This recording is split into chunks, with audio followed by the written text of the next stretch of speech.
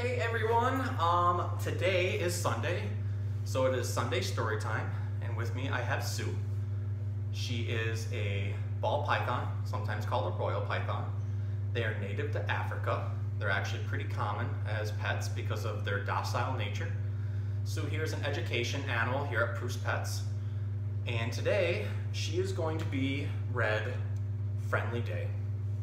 So this will be her Sunday night story before going to bed. Are you excited for your story? Okay. So Friendly Day by Midge Kelly and Charles Fugue. When Cat caught Mouse outside his house, Courageous Mouse cried, "Hey, put down that plate and see the date. It's a friendly day today.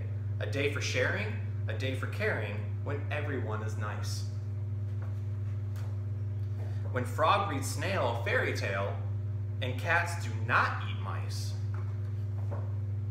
"Well, fancy that," exclaimed the cat. "I'll have to spread the word." He quickly strode across the road and told Dog what he had heard. Dog stared wide-eyed and then replied, "That's such a great idea. You mean to say today's the day, the one day in the year, when parakeets bring tigers treats and rhinos takes the time to knit new mittens for helpless kittens and sing a nursery rhyme?"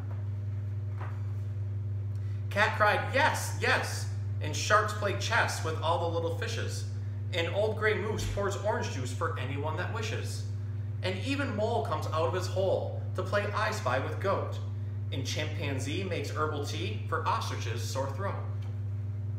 Dog said, "Oh boy, what joy, and hip hip hooray." He called, "Hey Bear, are you aware today is Friendly Day, when foxes croon all afternoon to entertain geese, and little birds tweet soothing words of hope and love and peace?" Bear scratched his head, and then he said, "It's a lovely thought, to think that we could ever be as kindly as we ought.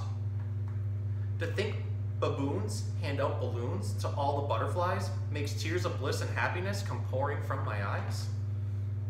"But Dog," said Bear, "are you aware there's really no such thing as Friendly Day, or any day when wasps and bees don't sting? I must insist it doesn't exist. It is a lovely lie." Poor Dog, poor Cat, they hated that. They both began to cry. Inside his house, the tiny mouse was glad he'd slipped away. He tricked the cat, but now he sat and longed for Friendly Day. Meanwhile, outside, the dog still cried. The bear gave him a pat. "Oh dear, cheer up, my dearest pup. I have a plan," said Cat. "We'll talk to Snail and Snake and Whale. We'll put the world to rights. We'll make them see how things could be if only no one fights." Dog thought of how Friendly Cow might help a crocodile, how centipedes might do good deeds. He smiled a watery smile.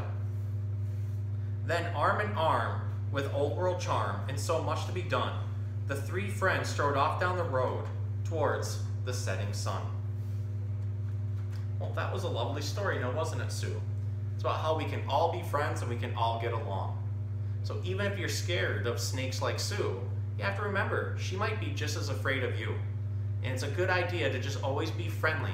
Even if you're scared, you can just stay away and let a snake be and go their own way. And then we have nothing to worry about. So that's Storytime Sunday with Sue, the ball python. Have a good night.